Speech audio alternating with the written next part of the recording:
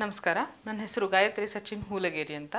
ನಾವು 5ನೇ ತರಗತಿ ಗಣಿತ ವಿಷಯದಲ್ಲಿ ಅಧ್ಯಾಯ 5 ಭಿನ್ನರಾಶಿಗಳನ್ನು ಅಭ್ಯಾಸ ಮಾಡ್ತಾ ಇದ್ದೀವಿ. ನಾವು ಮಾಡ್ತಾ ಇರುವಂಥ ವಿಡಿಯೋಗಳು ನಿಮಗೆ ಯೂಟ್ಯೂಬ್ನಲ್ಲಿ ಬೇಗ ಸಿಗಬೇಕು ಅಂದರೆ ಗಾಯತ್ರಿ ಸಚಿನ್ ಅಂತ ಕ್ವಿಕ್ ಸರ್ಚ್ ಮಾಡಿ. ನಿಮಗೆ ನಮ್ಮ ವಿಡಿಯೋಗಳು ಇಷ್ಟ ಆದಲ್ಲಿ ಶೇರ್ ಮಾಡಿ, ಸಬ್ಸ್ಕ್ರೈಬ್ ಮಾಡಿ. ಇವತ್ತು ನಾವು ಭಿನ್ನರಾಶಿಗಳ ಹೋಲಿಕೆಯನ್ನು ಅಭ್ಯಾಸ ಮಾಡೋಣ. ಹೋಲಿಕೆ ಅಂದ್ರೇನು, ಯಾವುದು ದೊಡ್ಡದು ಯಾವುದು ಚಿಕ್ಕದು. ಈಗ ನಾವು 5 ಅಂಕೆಯ ಸಂಖ್ಯೆಗಳಲ್ಲೂ ನೋಡಿದ್ದೀವಿ, ಯಾವ ಸಂಖ್ಯೆ ದೊಡ್ಡದು ಯಾವುದು ಸಂಖ್ಯೆ ಚಿಕ್ಕದು ಅಂತ ಅಭ್ಯಾಸ ಮಾಡಿದ್ದೀವಿ. ನಮಗೆಲ್ಲ ಗೊತ್ತಿರೋ ಹಾಗೆ ದೊಡ್ಡದು ಅನ್ನೋವಂಥ ಒಂದು ಸಿಂಬಾಲ್ ಯಾವುದಿರುತ್ತೆ, ಇದು ಮೌತ್ ಓಪನ್ ಆಗಿರೋ ಕಡೆ ಬರುವಂಥ ಸಂಖ್ಯೆ ಯಾವಾಗಲೂ ದೊಡ್ಡದಾಗಿರುತ್ತೆ. ಈ ಥರ ಮೌತ್ ಕ್ಲೋಸ್ ಆಗಿರೋ ಕಡೆ ಬರುವಂಥ ಸಂಖ್ಯೆ ಚಿಕ್ಕದಾಗಿರುತ್ತೆ. ಹಾಗಾದರೆ ದೊಡ್ಡದು ಅನ್ನೋದಕ್ಕೆ ನಾವು ಈ ಸಿಂಬಾಲ್ನ ಬಳಸ್ತೀವಿ, ಚಿಕ್ಕದು ಅನ್ನೋದಕ್ಕೆ ಈ ಸಿಂಬಾಲ್ನ ಬಳಸ್ತೀವಿ, ಸಮ ಅನ್ನೋದಕ್ಕೆ ಈ ಸಿಂಬಾಲ್ನ, ಈಕ್ವಲ್ಸ್ ಅಂತ ಒಂದು ಸಿಂಬಾಲ್ನ ಬಳಸ್ತೀವಿ. ಅದು ನಮ್ಗೆ ಗೊತ್ತಿರೋದೇನು. ಹಾಗಾದರೆ ನಾವು ಭಿನ್ನ ರಾಶಿಗಳಲ್ಲಿ ಯಾವುದು ದೊಡ್ಡದು ಯಾವುದು ಚಿಕ್ಕದು ಅಂತ ತಿಳ್ಕೊಳ್ಳೋಕ್ಕೆ ಏನು ಮಾಡಬೇಕು ಅಂತ ನೋಡೋಣ. ಓಕೆ, ಇವಾಗ ಮೊದಲನೇದು ಒಂದೇ ಛೇದವುಳ್ಳ ಭಿನ್ನರಾಶಿಗಳು. ಒಂದೇ ಛೇದವುಳ್ಳ ಭಿನ್ನರಾಶಿಗಳು ಅಂದ್ರೇನು, ನಾವು ಸಮನಾದ ಭಾಗಗಳನ್ನು, ಎರಡೂ ಕಡೆ ಸಮನಾದ ಭಾಗಗಳನ್ನೇ ಮಾಡಿರ್ತೀವಿ, ಹೌದಾ? ಅದರಲ್ಲಿ ಬೇರೆ ಬೇರೆ ಭಾಗಗಳನ್ನು ನಾವು ತಗೊಳ್ತೀವಿ. ಹಾಗಾದರೆ ಆ ಎರಡು ಭಿನ್ನರಾಶಿಗಳಲ್ಲಿ ಯಾವುದು ದೊಡ್ಡದು ಯಾವುದು ಚಿಕ್ಕದು ಅಂತ ನಾವು ನೋಡೋಣ. ಹಾಗಾದರೆ ಇಲ್ಲಿ ಮೊದಲನೇ ಚಿತ್ರದಲ್ಲಿ ನೋಡೋಣ. ಒಂದು ಆಯತಾಕಾರವನ್ನು ನಾವು 1 2 3 4 5 ಭಾಗಗಳನ್ನಾಗಿ ಕತ್ತರಿಸಿದ್ದೀವಿ. ಅದೇ ಸೈಜಿಂದು ಇನ್ನೂ ಒಂದು ಆಯತಾಕೃತಿಯನ್ನು 1 2 3 4 5 ಸಮನಾದ ಭಾಗಗಳನ್ನಾಗಿ ನಾವು ಕತ್ತರಿಸಿದ್ದೀವಿ.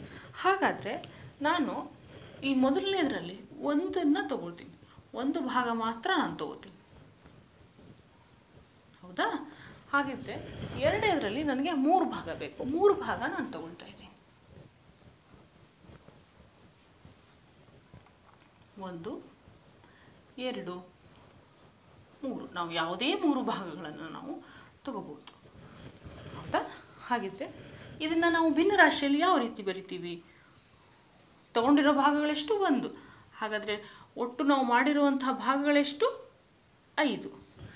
ಈ ಒಂದು ಆಕೃತಿಯನ್ನು ನಾವು ಯಾವ ರೀತಿ ಭಿನ್ನರಾಶಿಯಲ್ಲಿ ಬರಿತೀವಿ ಅಂದರೆ, ಮತ್ತೆ ಇಲ್ಲೂ ನಾವು 5 ಭಾಗಗಳನ್ನೇ ಮಾಡಿದ್ದೀವಿ. ಹಾಗಾದರೆ ತಗೊಂಡಿರುವಂಥ ಭಾಗಗಳು ಎಷ್ಟು? 3. ಹಾಗಾದರೆ ಇಲ್ಲಿ ನನಗೆ 5 ಭಾಗಗಳನ್ನು ಮಾಡಿ ಒಂದು ಭಾಗವನ್ನು ತೆಗೆದುಕೊಂಡಾಗ ಇಷ್ಟೇಷ್ಟು ಸಣ್ಣ ಪ್ರಮಾಣದಲ್ಲಿ ನನಗೆ ಸಿಗುತ್ತೆ. ಅದೇ ಥರ ನಾನು ಸೇಮ್ ಒಂದು ಆಕೃತಿಯಲ್ಲಿ 5 ಭಾಗಗಳನ್ನಾಗಿ ಮಾಡಿ 3 ಭಾಗಗಳನ್ನಾಗಿ ತಗೊಂಡಾಗ ನನಗೆ ಜಾಸ್ತಿ ಸಿಗುತ್ತೆ, ಪ್ರಮಾಣ ಜಾಸ್ತಿ ಸಿಗುತ್ತೆ. ಹಾಗಾಗಿ ಇದರಲ್ಲಿ ನನಗೆ ಯಾವುದರಲ್ಲಿ ಜಾಸ್ತಿ ಸಿಕ್ಕಾಗಾಯಿತು? ಇದರಲ್ಲಿ ಜಾಸ್ತಿ ಸಿಕ್ಕಾಗಾಯಿತು. ಹಾಗಾದರೆ ನಾವು ಯಾವ ಒಂದು ಚಿಹ್ನೆಯನ್ನು ಉಪಯೋಗಿಸ್ತೀವಿ ಇವಾಗ? ಇದು 1/5 ಅಥವಾ 5ನೇ ಒಂದು ಚಿಕ್ಕದು ಅಂತ ಗೊತ್ತಾಯಿತು ನಮಗೆ. ಹಾಗಾದರೆ 1ನೇ 5 ಚಿಕ್ಕದು, 3ನೇ 5 ದೊಡ್ಡದು. ಇಲ್ಲಿ ಯಾಕೆಂದರೆ ನನಗೆ ಇಲ್ಲಿ ಜಾಸ್ತಿ ಸಿಗ್ತಾ ಇದೆ, ಇಲ್ಲಿ ಕಡಿಮೆನೇ ಸಿಗ್ತಾ ಇದೆ. ಅದೇ ಥರ ಇನ್ನೊಂದು ಉದಾಹರಣೆಯನ್ನು ತಗೊಳ್ಳೋಣ ನಾವು. ಇಲ್ಲಿ ನೋಡಿ, ಒಂದು ವೃತ್ತಾಕಾರದ ಒಂದು ಕೇಕ್ ಅಂತ ನಾವು ತಿಳ್ಕೊಳ್ಳೋಣ. ಇದರಲ್ಲಿ ನಾನು ಏನು ಮಾಡ್ತಾ ಇದ್ದೀನಿ ಅಂದರೆ, ನನಗೆ ಇವಾಗ ಇದರಲ್ಲಿ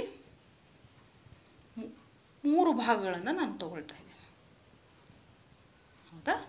ಇದರಲ್ಲಿ ನಾನು 5 ಭಾಗಗಳನ್ನು ತಗೊಳ್ತಾ ಇದ್ದೀನಿ. ಅಥವಾ ಇವಾಗ ಇಲ್ಲಿ 2ನೇ ಸಾಕು, 2 ಭಾಗಗಳನ್ನು ನಾನು ಇಲ್ಲಿ ತಗೊಳ್ತಾ ಇದ್ದೀನಿ. ಮೊದಲು ನಾವು ಏನು ಮಾಡಬೇಕು, ಎಷ್ಟು ಭಾಗಗಳನ್ನಾಗಿ ಮಾಡಿದ್ದೀವಿ ಒಟ್ಟು ಅದು ನೋಡೋಣ.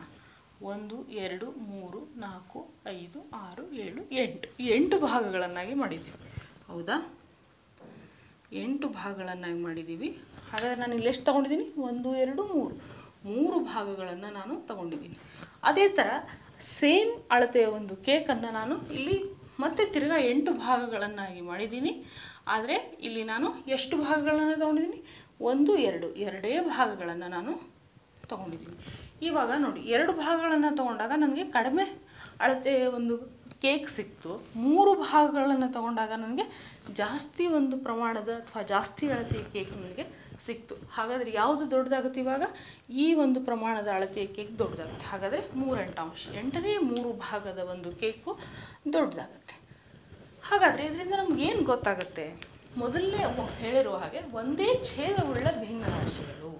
ಹಾಗಾದರೆ ನಮಗೆ ಈ ಒಂದು 2 ಉದಾಹರಣೆಗಳಿಂದ ನಮಗೇನು ತಿಳಿದು ಬಂತು ಅಂದರೆ, ಭಿನ್ನರಾಶಿಗಳಲ್ಲಿನ ಛೇದ ಸಮನಾಗಿದ್ದಾಗ, ಭಿನ್ನರಾಶಿಗಳ ಛೇದ ಒಂದೇ ಆಗಿದ್ದಾಗ ಅಂಶವು ಚಿಕ್ಕದಾಗಿದ್ದರೆ ಭಿನ್ನರಾಶಿಯ ಬೆಲೆಯು ಚಿಕ್ಕದಾಗಿರುತ್ತದೆ.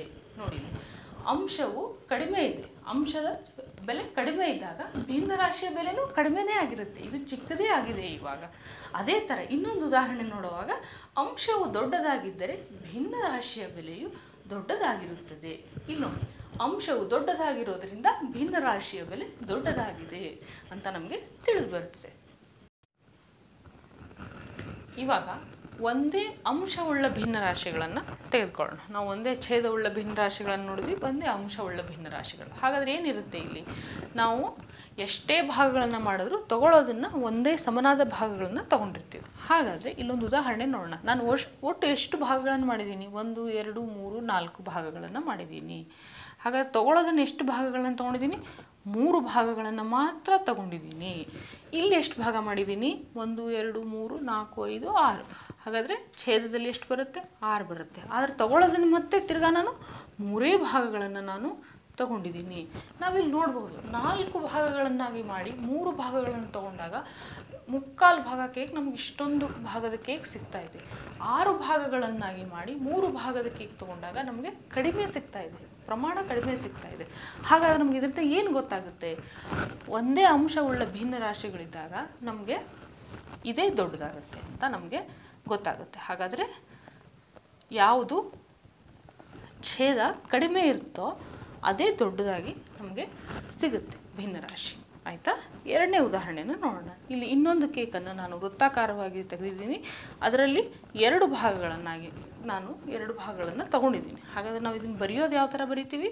ಒಟ್ಟು ಮಾಡಿರ್ತಕ್ಕಂಥ ಭಾಗಗಳು 3, ತೆಗೆದುಕೊಂಡಿರುವಂಥ ಭಾಗಗಳು 2.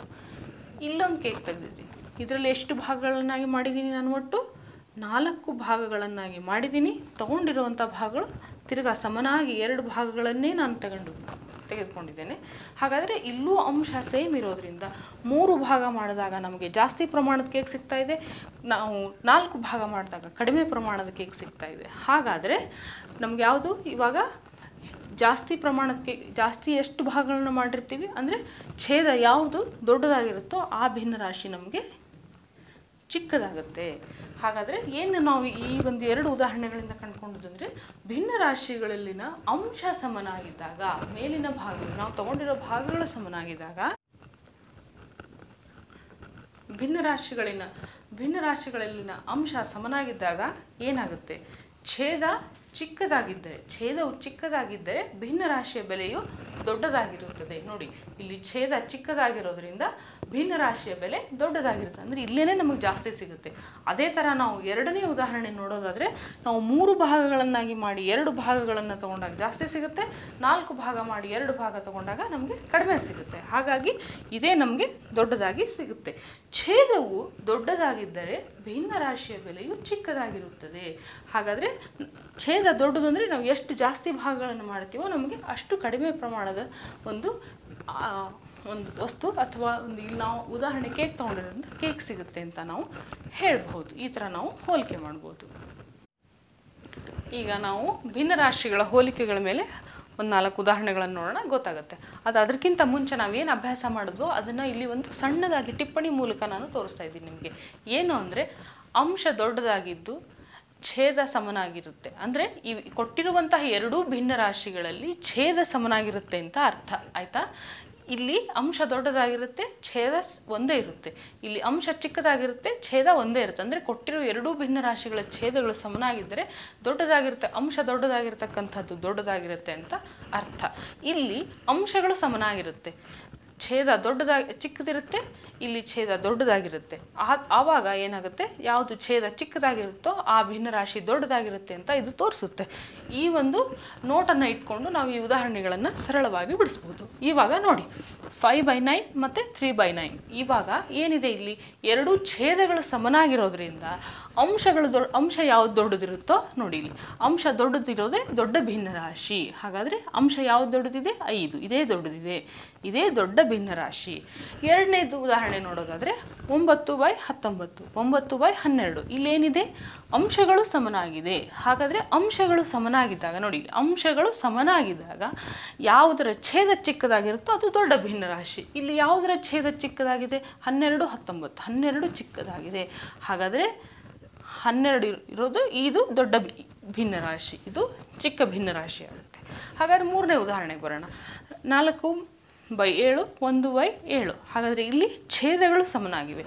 ಛೇದಗಳು ಸಮನಾಗಿದ್ದಾಗ ದೊಡ್ಡ ಅಂಶ ಯಾವುದು ದೊಡ್ಡದಾಗಿರುತ್ತೋ ಅದೇ ದೊಡ್ಡ ಭಿನ್ನರಾಶಿ. ಇಲ್ಲಿ 4, 1. ಹಾಗಾದರೆ ಅಂಶ ಯಾವುದು ದೊಡ್ಡದಾಗಿದೆ, 4. ಹಾಗಾದರೆ ಇದೇ ದೊಡ್ಡ ಭಿನ್ನರಾಶಿ. ನಾಲ್ಕನೇ ಉದಾಹರಣೆ ನೋಡೋದಾದರೆ 11/17, 11/15. ಇದರಲ್ಲಿ ಅಂಶ ಸಮನಾಗಿದೆ. ಅಂಶಗಳು ಸಮನಾಗಿದ್ದಾಗ ಛೇದ ಚಿಕ್ಕದಾಗಿರುವಂತಹ ಭಿನ್ನರಾಶಿ ದೊಡ್ಡದಾಗಿರುತ್ತೆ.